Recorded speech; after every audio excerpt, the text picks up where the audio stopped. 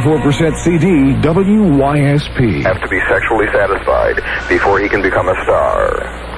Randy Cochran stars as the dancer, and the movie also features Al Delphus, Teddy Bayer, and Lee Milland. Coming up at the Bijou next week, Young Cadets from Catalina Studios and Perfect 10.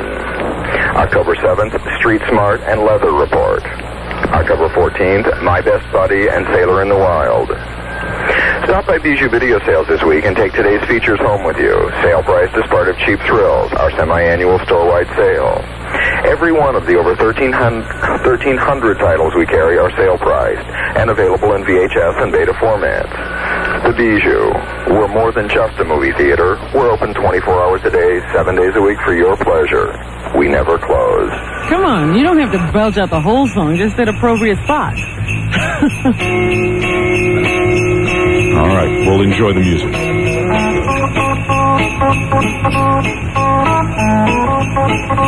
That would have been a good place.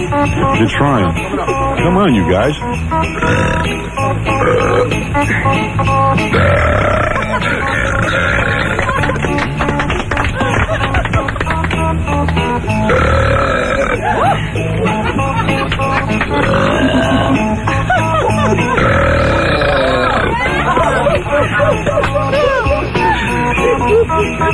This is paragenic.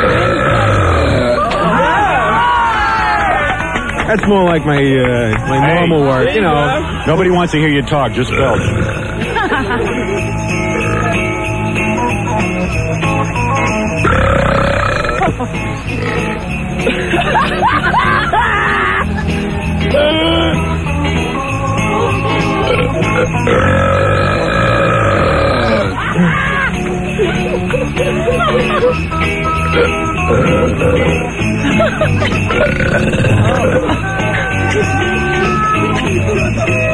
Wow. All right, all three of you together. Come on. Everyone.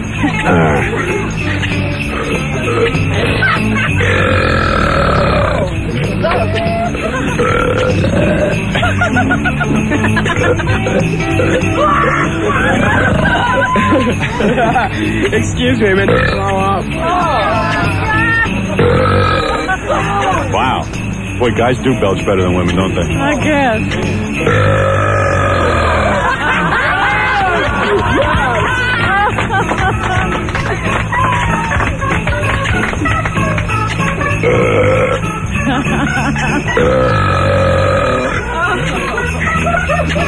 Holy mackerel. That's some talent. Well, there it is. Yes, Thank you. My favorite song with Chuck is all of them. I've always, Chuck really be true, but not putting Bo down, not putting Fats down, but if I just say this, God knows I'll be lying.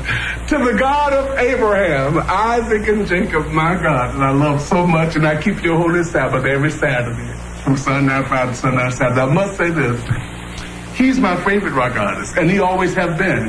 And I think that I've never told the world this, but his rhythm is the only rhythm that I can sing my stuff to. And it fits. If I say anything about Chuck is, if Chuck don't go up on the stage, I know it's going to be really tough for me.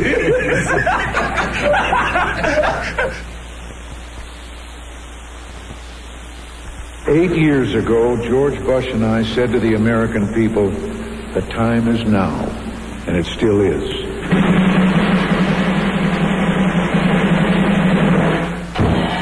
Now introducing America's #1 leading prophet and regular good guy, Stern, King of the Universe and profoundly the one we want. Let's hear it for Stern now. Give him a big applause, big round of applause.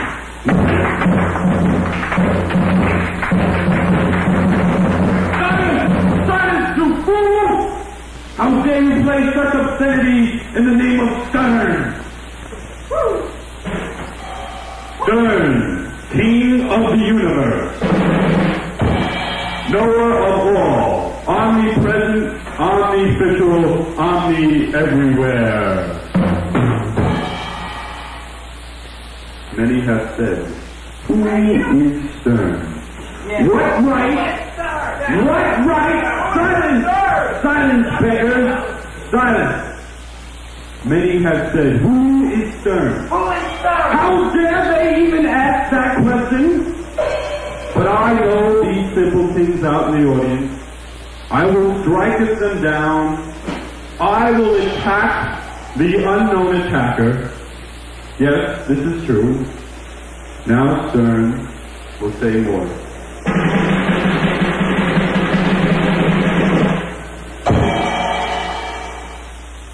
To my Lord and my Savior, I have sinned against you, my Lord. How come they're not playing the best of Howard this morning? The best of Howard? Yeah. Why would you want to hear the best of Howard? That's old news. His old, dirty, mindless, racist, stupid jokes. You want to hear that every day? Can't you have a little literacy around here? Well, you know it'd be really good to play? What, darling? It's the syndicated show, because a lot of people don't even hear that. That's on early Saturday morning. What is it? The Howard syndicated show? Yeah. You want to hear that? So you want me to leave now? You want to fly back to L.A. because you have a whim about this pig Howard Stern? You're here. How can you talk about Howard like that? How can I talk about Howard like that? Yeah, you work for the same station. No, I don't. I'm doing this as a favor to the mayor of Philadelphia, Wilson Good. He said he wouldn't drop anything on me if I took over for Howard. Anyway, I'm sorry you miss Howard, but he is having some soap removed from his mouth. Keep your hands off of me. Unless you intend to arrest me, don't push me, please. I know you won't, but don't push me. Take your hands off of me unless you intend to arrest me. Wait a minute. Well, Walter, as you can see, our first guest tonight spent a few memorable years working in this building and is now the morning man here in New York City at a radio station called WXRK FM. How did they get K-Rock out of this? I couldn't tell you. Well, we'll find out when he arrives. WXRK. The only reason the only reason he's our first guest tonight is because he's been moaning on the air all week long about this. Please welcome the controversial but lovable Howard Stern.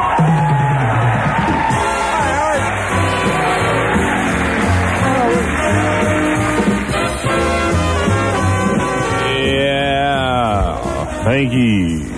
Good morning, Vietnam. Yeah.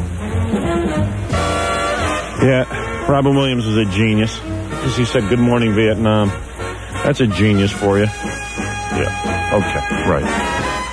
I'll tell you, it's 12 past 6 o'clock at 92.3 K-Rock at WYSP and the station in Washington, WJFK, our premier broadcast into Washington, D.C. Back in Washington. Oh, this feels good. Are we on in Washington? I wonder if that's all hooked up. I'll tell you what, let me take a break here. Robin Quivers is here. Good morning.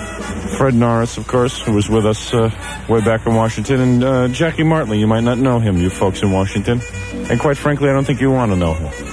Maybe it won't be worth getting to know him since he probably won't be here. That's right. Yeah, that's true. Why bother introducing him to Washington? But Fred, you could say hello to Washington. Hi, Washington. Okay. He used to be Earth Dog Fred, but he's dropped that. No. He's dropped that. He got a girlfriend. You guys might not have heard Fred is dating now. Oh, a lot of things have changed since 5 years ago. Oh, yeah. That only changed a couple of months ago, but...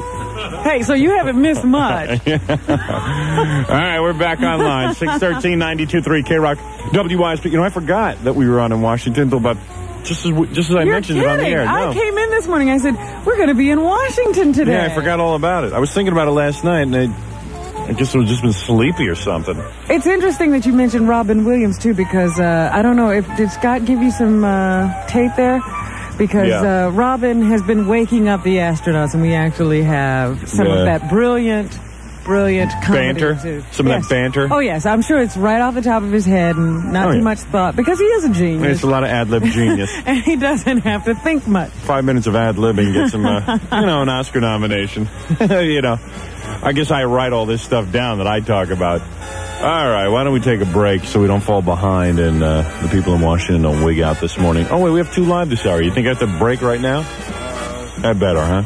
Yeah, okay. I'll break right now. We'll be back right after these words. 94 WYSP is your key to winning big. Coming very soon, we'll start giving away over $250,000 worth of luxurious imported automobiles. And there are 8. Yes, 8 of them. Details are coming soon on 94 WYSP, Philadelphia's classic rock and roll. Good morning. It's 6:13. WYSP's 90 forecast. Not bad at all. Live from New York, it's the WYSP Morning Show. Ladies and gentlemen, Howard Stern.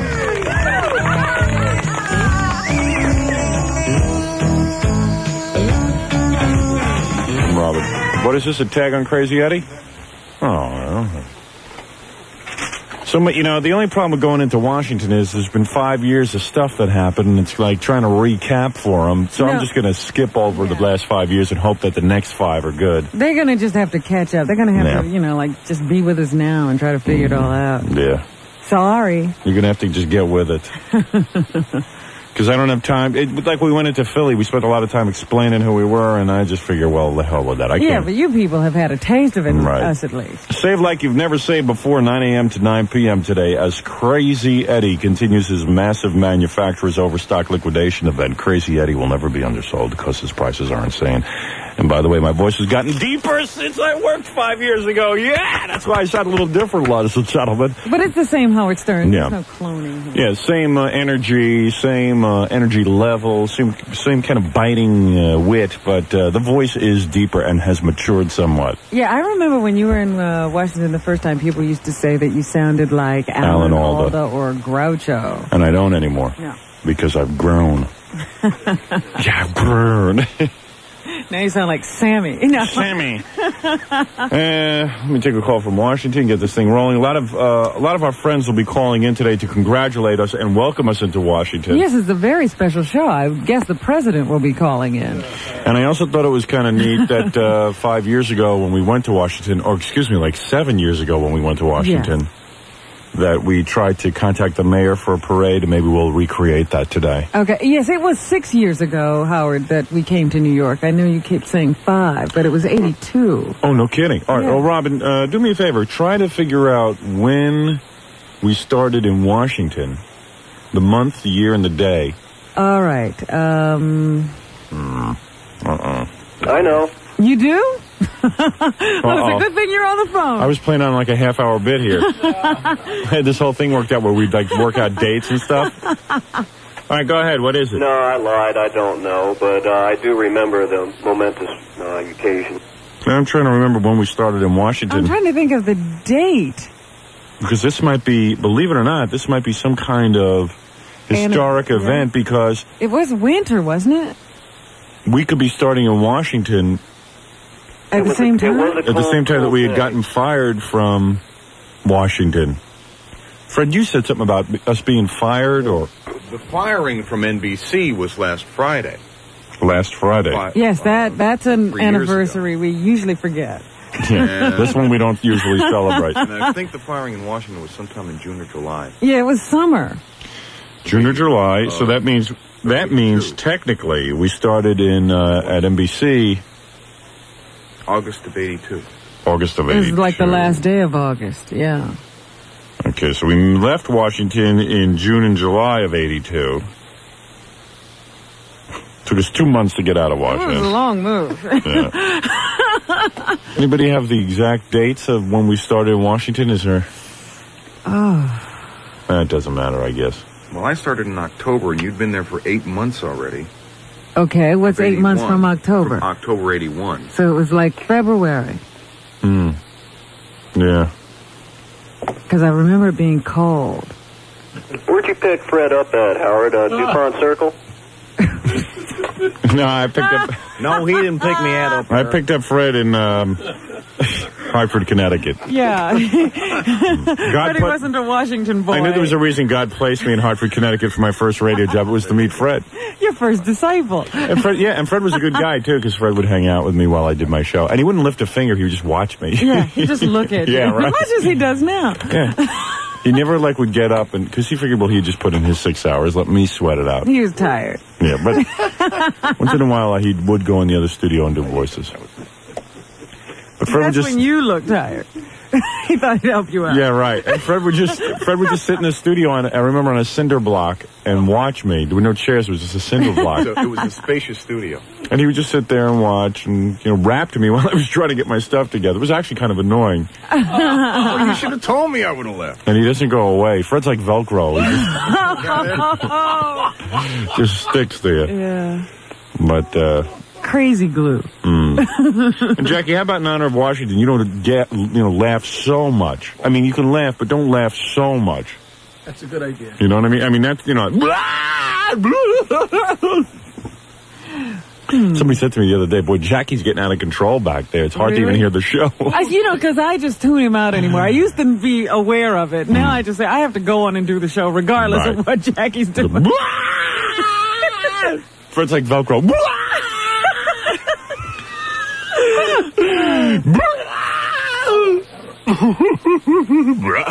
Well, of course, the people in Washington might have gotten to know Jackie from his Star Search appearance. Yeah. So they probably are familiar with his work. Yes, he probably has followers down there. You know what a big star he is. So I've collected more people since Washington. And also we have boy Gary. He's our boy, yes. He's our boy.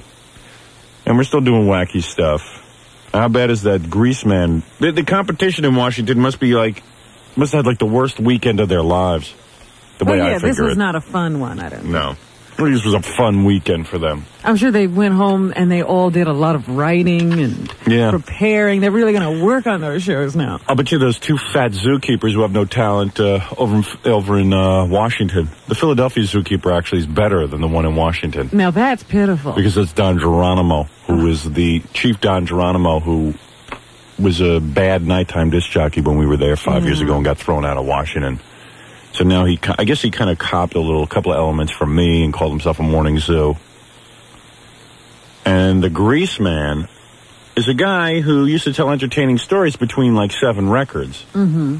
But now, in honor of us, he thought we were coming a year ago, so he dropped all the music and he started talking, except he has no partners on the air. He just sits there and talks to himself. And takes phone calls for 4 hours. Well, Goff has dropped enough money on that show. Yeah, He's not going to get him partners. Fartig, I'll never, Grease Man, you do the show yourself. Fartig. Did he ever give you one of his Cuban cigars?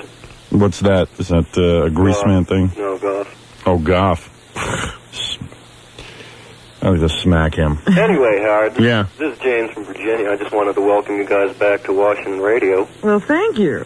Yeah, good to be back, man. This is quite a day for us. Yeah.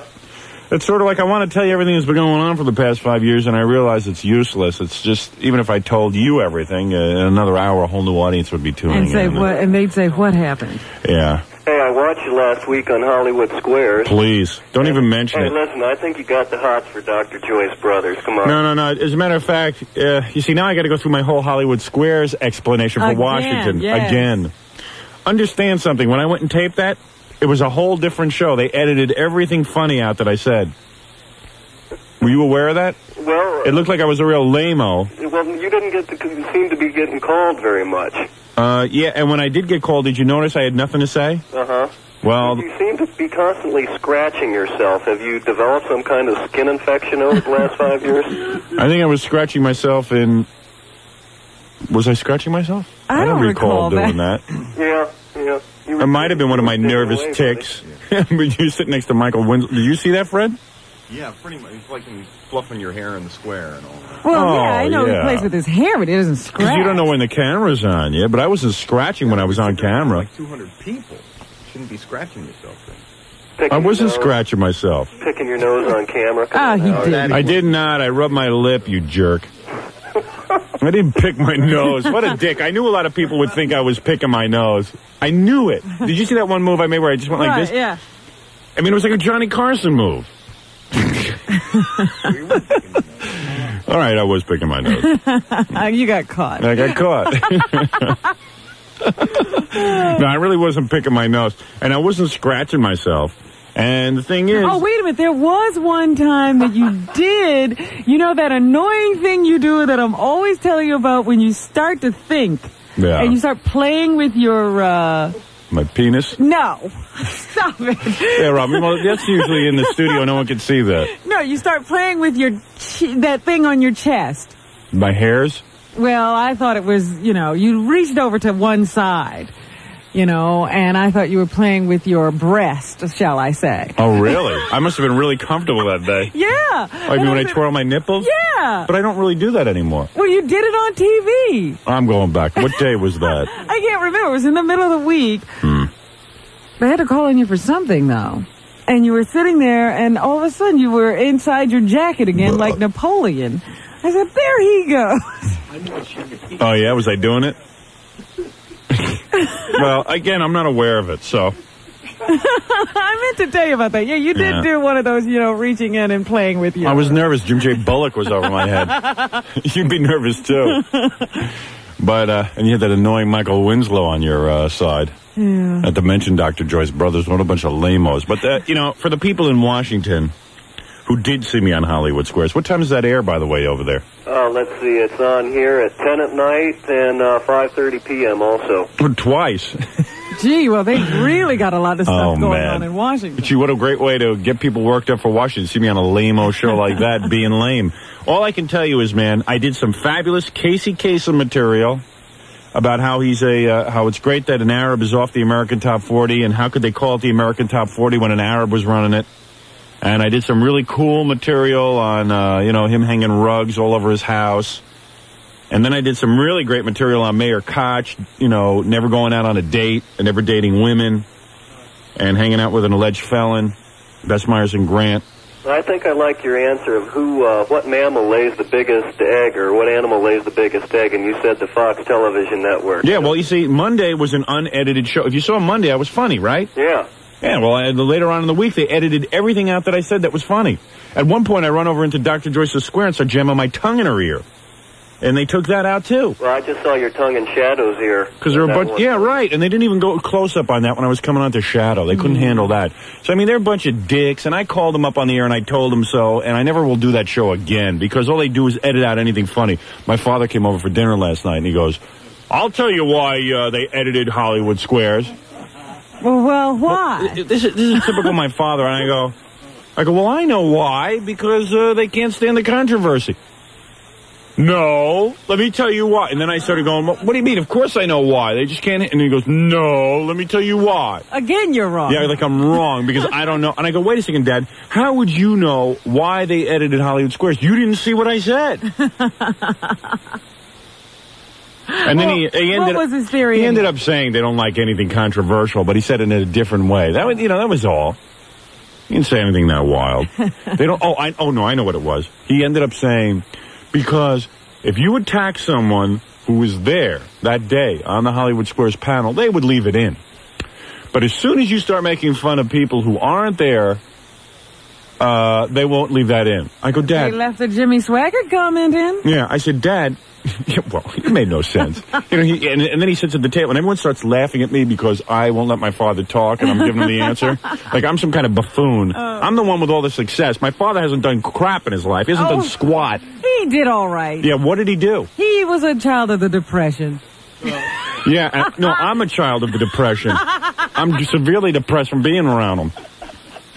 I mean, all these little masculinity contests, like where he knows why they edited Hollywood Squares. I go, Dad, you didn't even see the original taping of Hollywood Squares. How would you know why they edited Hollywood Squares? How would you possibly know? Are you wearing your red Hollywood Squares shirt that they... Can you see? I'm wearing it today. You are? I thought I'd wear it today. Psychic? Yeah. Yeah. Did you see when I cut the sleeves off it in the neck? Oh, I thought that came like a tank top or something like that. No. I cut it that way, and they freaked out. They couldn't handle even that. They were like, why would you do this? Why would you cut our sweater? Like it's some kind of... It's like the shroud of... Turin. It's like a Jesus' face imprinted on it or something. It's like they pray to that sweater. Well, anyway, I had a quick request here for old time's sake, if you got it around the studio. Which is? I shot Ron Reagan. Yeah, well, we do have it, but we've grown a little since then. And we've done a lot more work in the last 5 years. And I don't know that you want to hear our greatest hits. I think you want to... Yeah. I want to find out what's happening now. We should play all our cool song parodies and stuff for Washington. Yeah. Just to get them acclimated. You want to hear some cool stuff we've been working on in the last 5 years? Yeah, I'll settle for that. Yeah, I mean, I think that This guy's a little bit condescending, you know. He's like, Mr. Droll. Well, this is Washington. Yeah, this is Washington. They think they're happening. Oh, yes, we understand, Howard. Yeah. Giants kicked your ass, though. Hey. I was always a Redskins fan anyway. I mean, I was always into the Redskins. They have a good team. Yeah, they do. It's a likable team. Let's get Doug Williams back in there. We'll see what happens. It's kind of confusing. We don't know who to be for now that we're on in 3 cities. But we're friends with a lot of the Giants and stuff, so. Yeah, the Washington Redskins never called us when we were in Washington. Yeah, and what was that guy's name, the quarterback for years, who was a real dick? Who was it? Joe Theismann. Oh, yes. We really love him. Mr. Jerkoff, who attacked me in the streets and put me in a headlock. Joe Theismann. Mr. I want to be in radio and broadcasting, so I'm going to go up against you in the morning. Remember when Joe Theismann was doing a morning radio program and how lame it was? No, I don't remember that one. That was pretty funny. Well, like so many other people, this man didn't hear it either. Yeah. He wanted to get his training in broadcasting, so he was waking up early in the off-season and doing a morning radio program, and he thought he was going to be number one, but he found out it was a little more difficult. Yeah, you don't just come in and take ratings in radio. I think he thought because he was Joe Theismann, people would just automatically tune in and be bored to death with him. Yeah, and wouldn't mind. Whatever happened to him and Kathy Lee Crosby? Is he still with her? Boom, boom, boom. I have no idea. I have a feeling that relationship is not going as well as everyone would expect anymore. Yeah, they were supposed to get married. Remember, they were hot to get to the altar? Yeah. And all of a sudden, when he broke that leg or whatever he did, that cooled. Yeah. And I think they're sort of together, but every once in a while I hear about Kathy Lee being out by herself. You know, I think he should have stuck. She's working on her career now. He should have stuck with the woman who loved him, the wife. No, he had to have her accountant. The accountant called her and dumped her for him. Yeah, he's a real hero. Let me tell you, a real good role model. Real hero of a man. Joe Theismann. Does he still have that bad restaurant? Theismann's Restaurant. Yeah, there's a couple of them now. They've grown. Oh, no. It's like a fungus. It's like cancer. They're growing. Are they any good? Actually, I never ate one. I wouldn't even know if it was bad. I've never been in there, but if you're a cab driver, it's good for a couple drunks around 2 a.m. I see. A couple of drunks coming sauntering out of there, huh? The Joe Theismann Restaurant. But, me, I'm dumping my wife. I'm going after Tawana Brawley. Yeah? Yeah.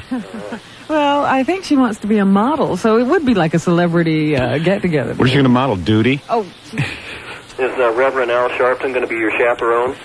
Yes, well, he always has to go on her dates, you know. I figure, well, he probably wants to get her first. That's why he's hanging around her every minute, holding hands with her, going to high school with her. Who does his hair? You know, it was funny because Al didn't have his hair done just before the latest round of press conferences. I was surprised. What was it, Afro style? No, it was just not curly. You know, it wasn't all bouffanted up. Oh, really? Was that? I mean, was that straight? Flat. Yeah, it was straight, but just hanging down. You know, that little flip at the back wasn't there. The ducktail. Because I figure he's going after Tawana. Yeah. I thought he was after her mother for a while, but I don't see it.